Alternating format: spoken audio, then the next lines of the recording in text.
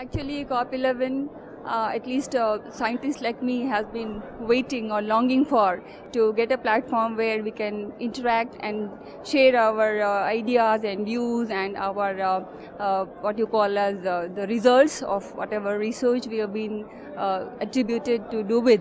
And I do have a lot of expectations from this COP11, and more so with regard to giving certain messages which are really very much needed for the public, for the industry, for the politicians, and as a whole the entire planet needs to get some awareness from this kind of platform. Aside from heading an educational institution, you've also been actively involved in research activities. What are the research activities pertaining to the climate change and biodiversity conservation that you have been taking up? Tell us about that. See, when we speak of late, this term which is very alarming, that is global or climate change. And when we say climate change, we equate it with the global warming. And when we say global warming, it is all to do with the heating and increase in temperature on this planet.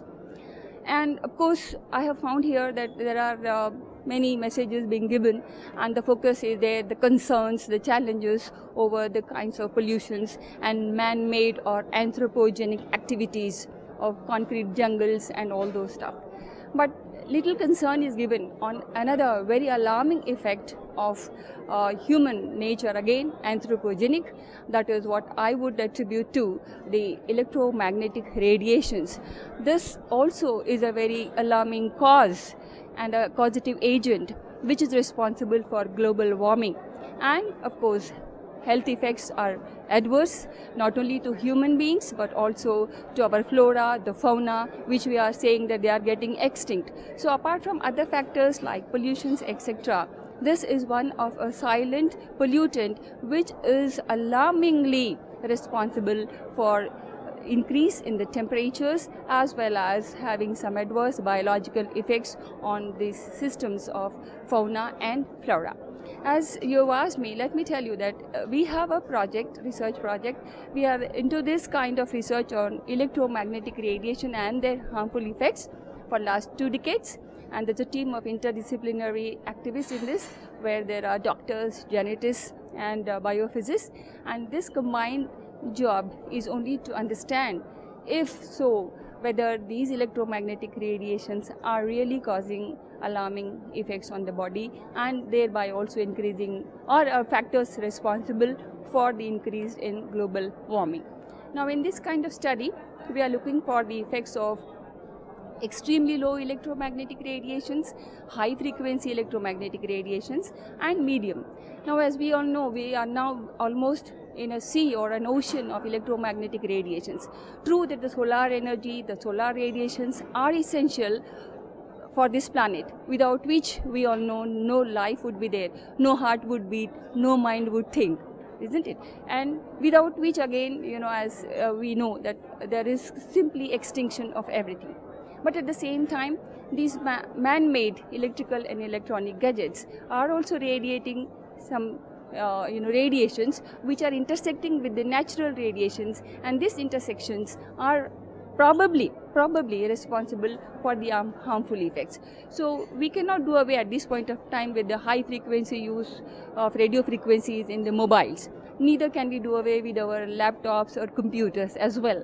But at the same time, a message which we would like to give from the team of our scientists which are working on a UGC sponsored project, major project, that yes, we cannot do away with these electrical and electronic gadgets because electricity has become a part and parcel of our life.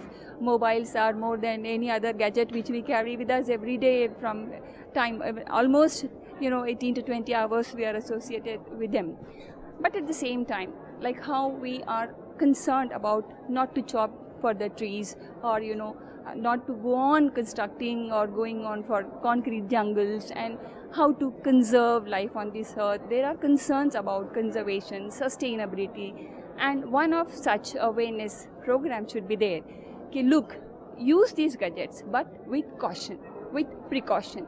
There should be a line drawn between use and abuse. Use them but with discrimination, and don't expose to more of light at night time, and more so in the urbanized places. We have to take more care about it. What are the other research activities that you plan to take up or you've already recently taken up? Now, as of now, we have a recent project. Earlier project, we have worked with the high tension wires and then mobile radiations.